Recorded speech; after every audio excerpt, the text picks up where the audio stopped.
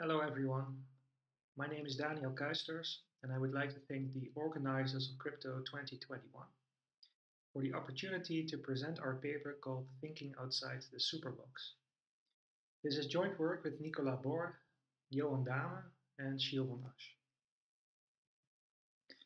To motivate our work, consider modes. Modes are cryptographic algorithms that take arbitrary length input and give arbitrary length output. Internally, they make use of a primitive, and the primitives that we have considered are cryptographic permutations. These can be thought of as block ciphers for which the key has been fixed. An example of an unkeyed primitive is the sponge construction that you see on this slide.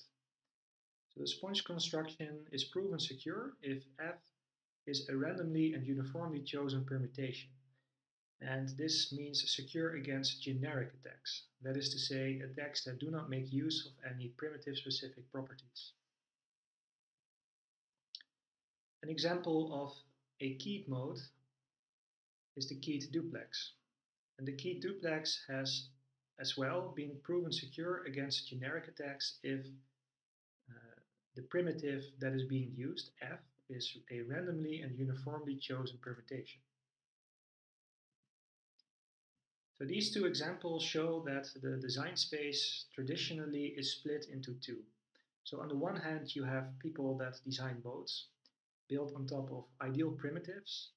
And on the other hand, you have people that try to design the primitives to behave like ideal ones. However, the latter cannot be formalized. So in practice, assurance has to come from cryptanalytic evaluation of round-reduced versions of F, possibly used within the mode. So this requirement of behaving like an ideal one is quite strict and often maybe a little bit too strict.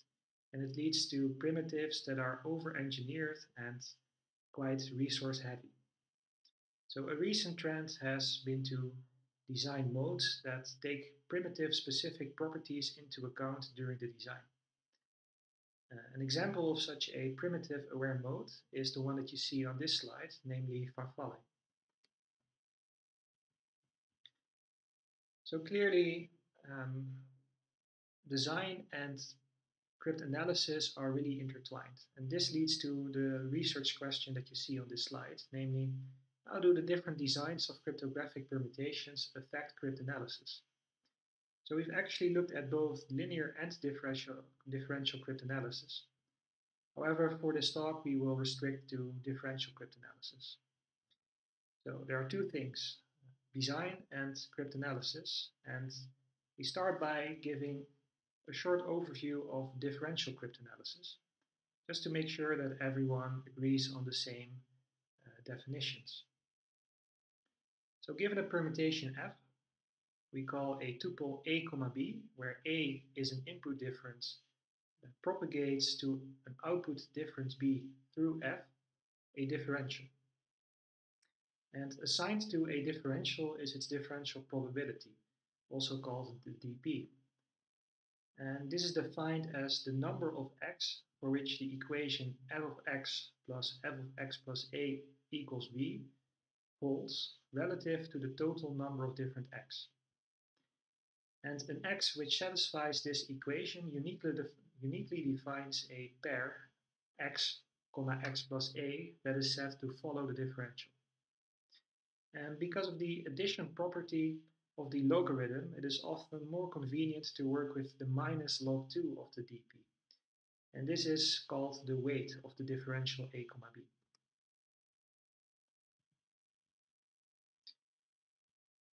The primitives that we have considered all have a similar structure. Namely, they are the composition of, say, R round functions of the form a nonlinear layer, which is an S-box layer that is the parallel application of the number of S-boxes, followed by a linear layer that is the composition of a mixing layer M and a shuffle layer P. And note that this mixing layer M is allowed to be the identity. And in fact, one of the primitives that we have considered uses a mixing layer that is simply the identity. And the shuffle layer is just another word that we use for what is normally called a bit permutation. And finally, this is followed by a translation, which is the addition of a round constant to break up any symmetries in the round. So typically the linear and the nonlinear layer are the same for each round, whereas the round constant is used, like I said, to break these symmetries. So note that we have not considered Feistel structures or round functions that are based on ARX. So that is to say, round functions that make use of additions, rotations, and XOR. So perhaps the following figure helps to illustrate this composition. So here you clearly see that there is a first nonlinear layer consisting of the parallel application of a number of S boxes. And then we have drawn these boxes for the three other layers, namely the mixing layer, the permutation layer, and the translation at the end. And we see that this structure is repeated for the number of rounds that has been chosen. Given that the permutation is composed of a number of rounds, it's possible to give a more precise description of how the differences propagate through this permutation. So in fact, we can specify an intermediate difference, so a difference for each intermediate state in M. And this leads to an R plus 1 tuple of differences, where this R is the number of rounds. And this is called a differential trail. But this is also known as a differential characteristic, depending on which paper you read. And similar to the differential case, a dp or differential probability is assigned to a differential trail. So this is simply the number of input pairs that follow each difference of the trail relative to the total number of different pairs. And again, we define a weight of the differential trail, which is simply the sum of the weights of the round differentials.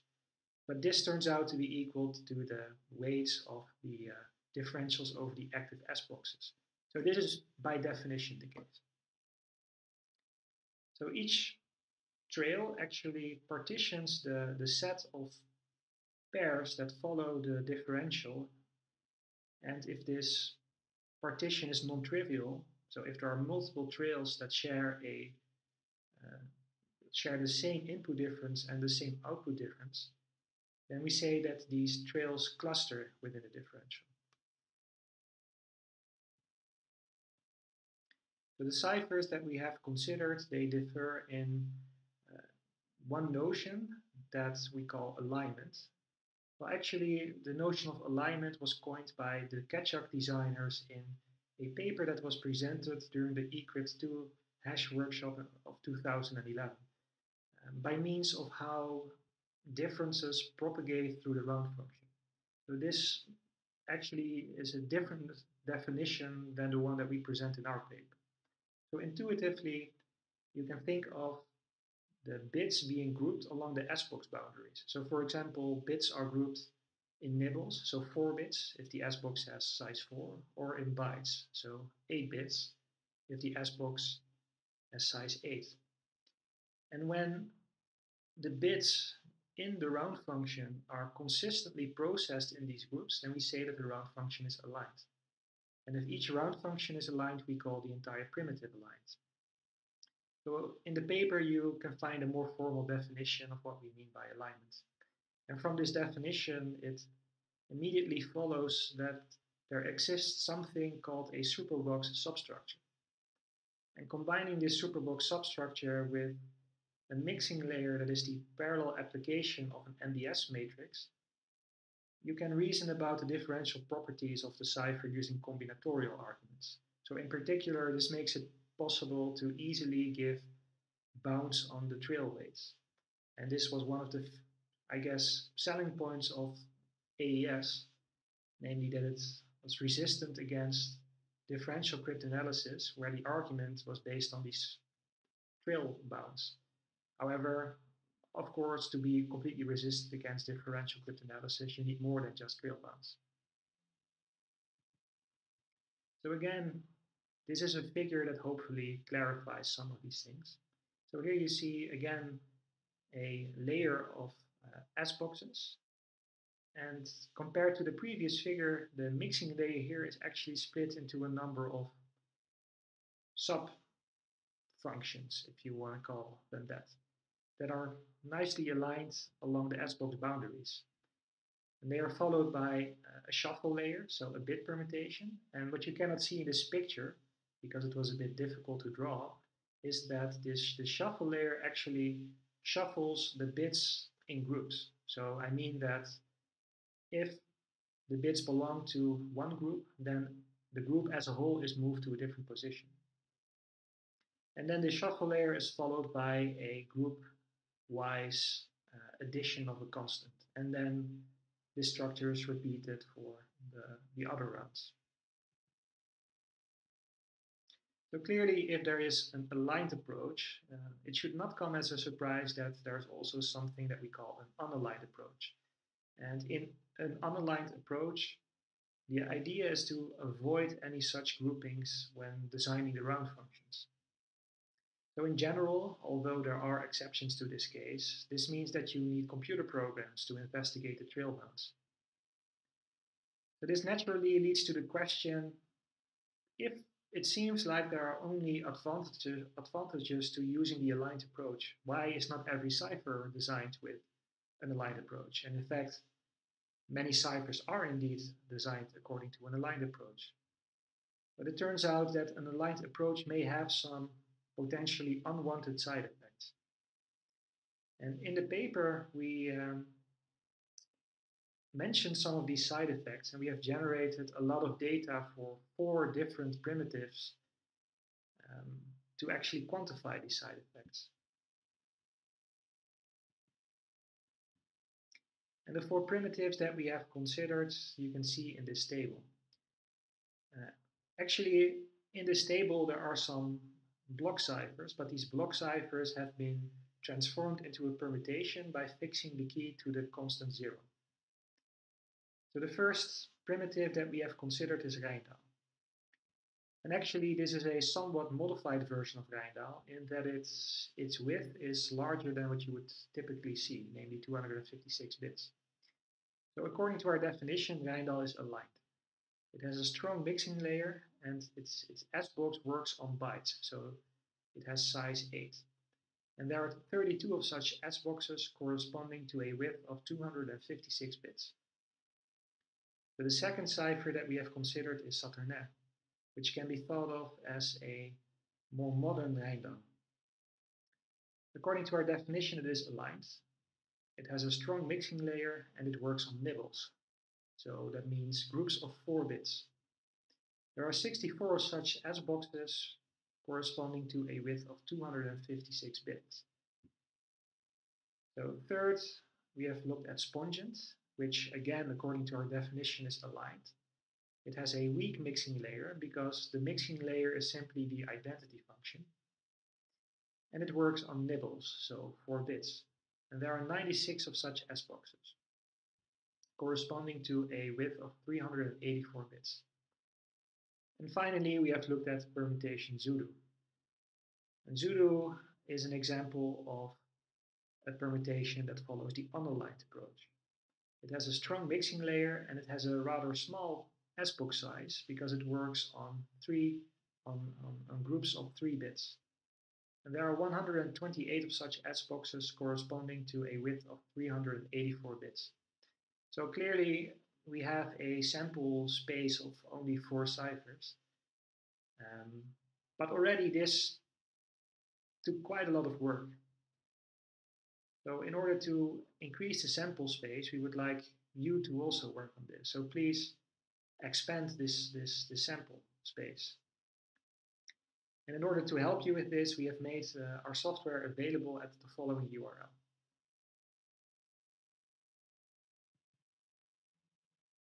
So let's now compare an aligned approach with the unaligned approach in a more quantitative way. So the differential probability of a trail can be approximated by the product of the dPs of the active S-boxes. So an S-box is active if the input difference to that S-box is non-zero. And actually, if equality holds, then we say that the round differentials are independent. So when does a trail have a low differential probability? Either if there are not many S boxes active, or the S boxes have a very high dP, or of course both.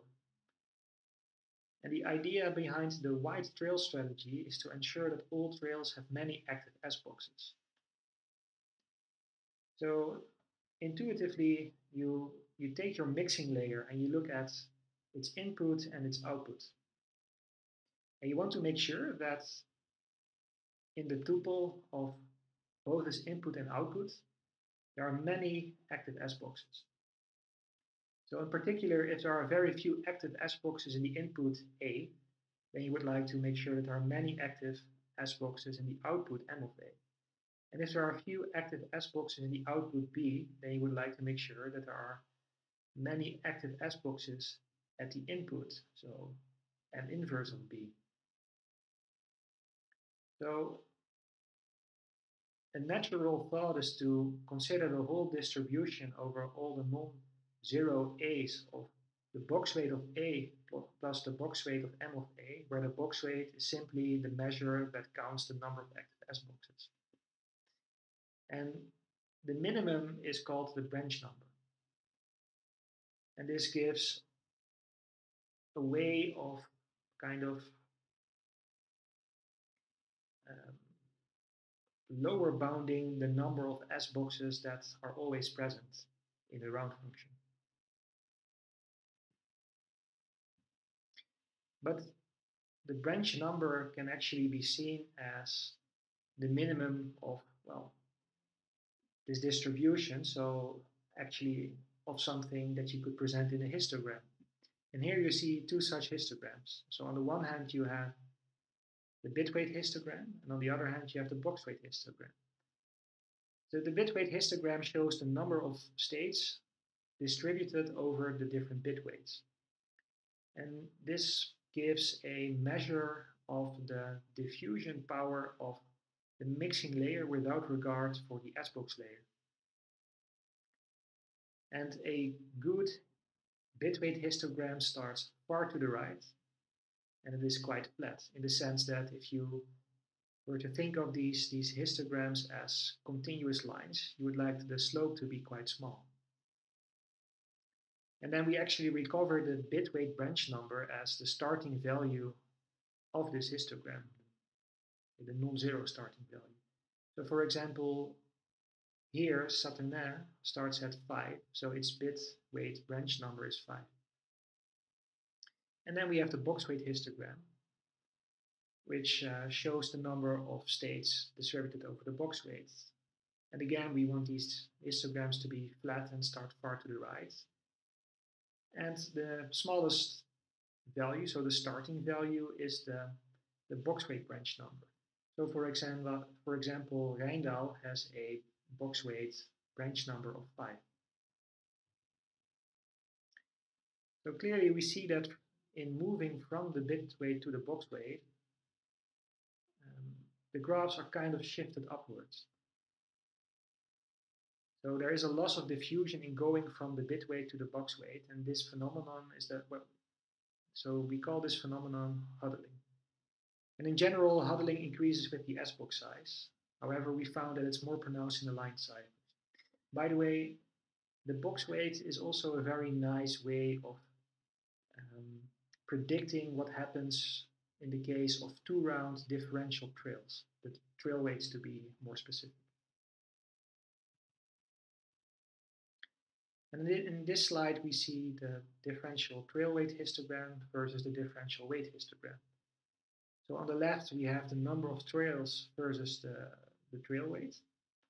And on the right, we have the number of differentials versus the differential weight. And again, we see that in moving from the trail weight histogram to the differential weight histogram, that these histograms are slightly shifted upwards. And this is the result of the fact that within a differential, there can be clustering. So multiple trails that have the same input and output difference. And they all contribute to the differential weight. So clearly, the further a histogram is shifted upwards, the more it say, suffers from clustering. And we found out that this effect is, again, more pronounced in aligned ciphers. Of course, we have done more than just this.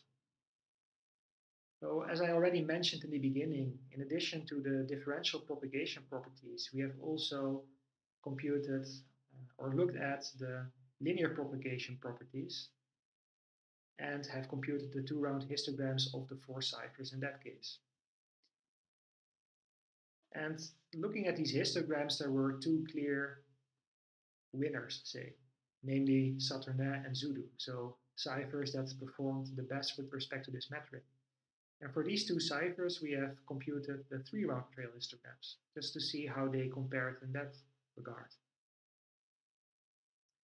Moreover, we've also looked at whether the approximation of the dp of the trail by the product of the dp's of its active S boxes is an equality or not. So whether this is a good approximation or not. And as I already mentioned, this is related to the independence of the round differentials.